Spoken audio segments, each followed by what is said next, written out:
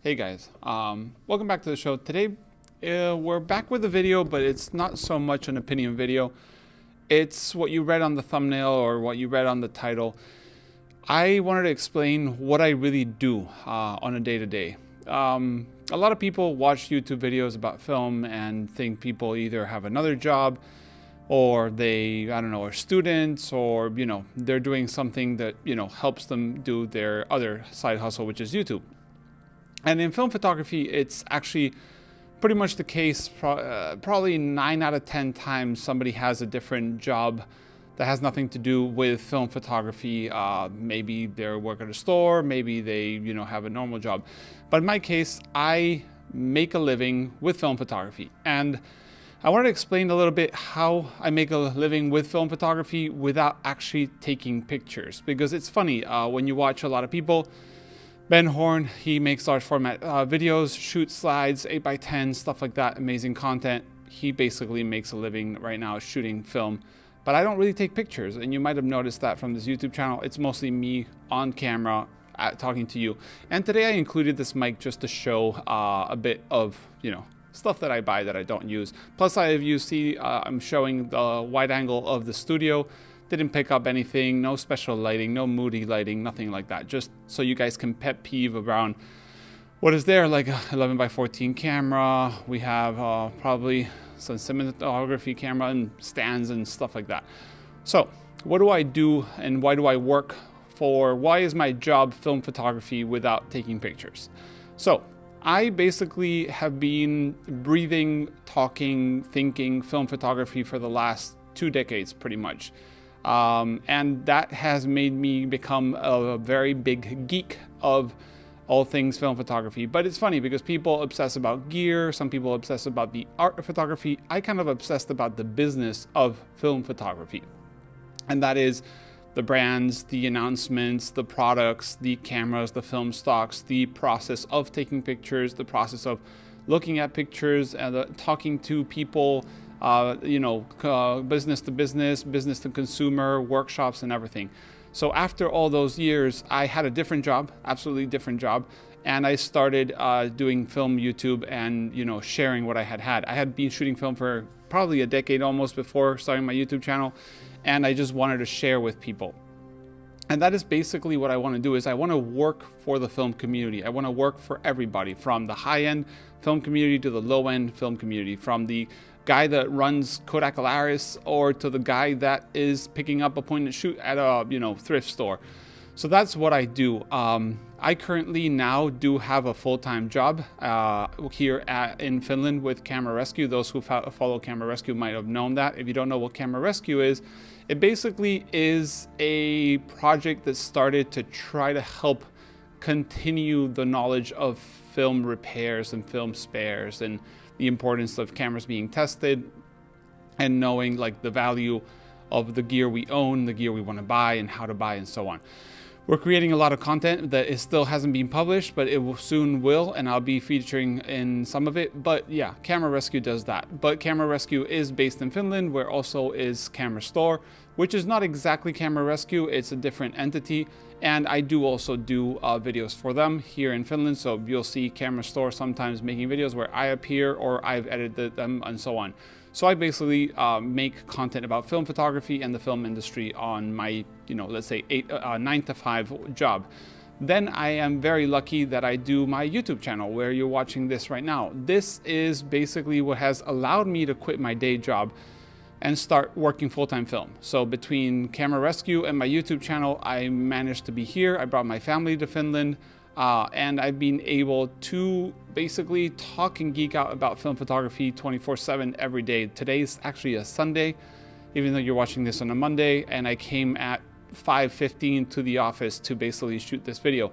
And this office here is literally run by Camera Rescue, but I have an agreement where I give my gear for them to use. I use it, but you know, for them, and they let me use this studio for my own content. Some of the stuff is mine, some of the stuff is theirs. All the gear behind is pretty much mine. I had this in a studio. So yeah, I basically work for you guys. I talk about film, I talk about the industry. I'm extremely lucky to have been backed by brands for years. at the very start of my career, Camera Store started helping me out, and that's basically how we started a relationship. We quit the agreement of them sponsoring me when I agreed to work here because we thought it was a conflict of interest. And sometimes I do talk about them, but it's not in any way something that I have to talk to positively or anything like that. But I do love my job. So Camera Rescue, Camera Store, basically I do enjoy. But now I work for Camera Rescue. I took over Yuho and so on. So I basically have had brands. Now I have the news people, brands sponsor me because they want to see their small projects be on the news, because the news started as a part of me being like, nobody's talking about these things that are so cool, and it's going to end up dying in the new, you know, whatever camera coming out, the Sony something or the Leica something, and nobody's talking about those little startups, 3D printed projects, community stuff, and so on. So I did the news, and that brought some sponsors, which really helped me keep making this every day. And then I have the Patreons. Patreons are guys that are watching me here right now that basically think that what I'm doing is worth it and help me. And this is totally uninterested because I'm a disaster at Patreons, and I've never been able to make content only for Patreons. I always feel like if it helps 2 people and one's a Patreon, of course I'll do the video, but I'd rather publish it and have more people watch it and learn. So it's more like a donation, my Patreon. But I do have some perks like Discord server, and I talk to them on a daily basis. They're at Discord and through different messengers. But I also talk to a lot of people in the community, like anywhere. So my ultimate theme or goal in what I do is to help everybody, help anybody that I can reach my hand or they reach out to me and help them. And that's what I'm lucky. And it's funny because I've made interviews in Spanish and stuff where I say, I'm the photographer that makes a living without taking pictures. I work for the film community, but nobody's here to see my pictures most of the time. I do make videos about my photography, but I mostly shoot my family, so I feel like it might get a little bit boring. And I go to the industry events. This I bought for some interviews that I was going to do at Photokina. It actually has my little card here, which is pretty cool.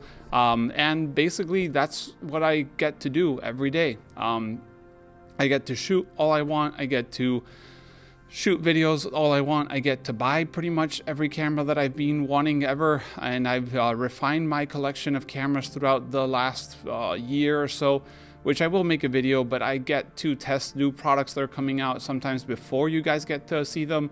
I get to talk to brands behind the scenes and on the scenes, and that's why I wanted to make this video, is to thank everybody. This channel, if you look at the subscribers, you might be like, wait, this guy only has like 24,000 subscribers or something. But this channel with that size has reached so many people that I've never been bothered. I've never cared to celebrate one number or another. I celebrate the fact that people watch the videos, that people reach out to me and say, hey man, like, I really helped me to buy a Mamiya RZ, or you really helped me to how to load this camera and stuff like that. So that is why I continue to make those informational videos that I consider library. And it's not going to target thousands and millions of people, and I'm not taking the channel like, oh, this is my garden and it has to be like this perfect, you know, garden where every video is in our harmony with the next one. Like, I just want to serve the community, help the community, help people, and continue doing so for years and call it my job, which is basically the ultimate goal I had. I never thought I could make a living with film photography, and even less without actually having to do pictures for, you know, babies or weddings and so on. And total respect to people that do that, but I didn't want to do that myself. So I'm here sitting, talking to a camera, thanking everybody for watching these videos. I basically didn't expect 2022 to be where I am, but I'm very grateful. And that's why I wanted to explain. So let me know if you want to know anything in the comments below. I would love to talk more about what I do, about what are my goals, what are the things that I want to do in the future. But for now, this is what you have. This is not really an opinion video, not a super film support, not the news. But if you enjoyed it, let me know. And let me know when you picked up on this channel. I would love to see. I know some people have been here for pretty much every single year, and some people picked it up in the last 2 months, but you guys all are valued, and I love listening and reading. So yeah, thanks everybody for letting me have a job for the film community and continue helping. And I hope that, you know, the future I can do a lot more, because I'm not quitting anytime soon. That's the main goal. I love this, and even if nobody was watching and I made no money, I still would be doing this because I really enjoy it. So yeah, thanks for watching, guys. Leave me a comment below. And like I said, if you feel like helping in any way for me to continue doing this, you can go ahead to Patreon and help there, or donations, anything like that. But it's not needed. The content will still be here on YouTube, free for everybody to watch. Thankfully, YouTube puts ads for you guys so you can watch them and pay me too. So it's part of the help that I get from the community. So yeah, thanks for watching, guys. See you in the next one. Bye.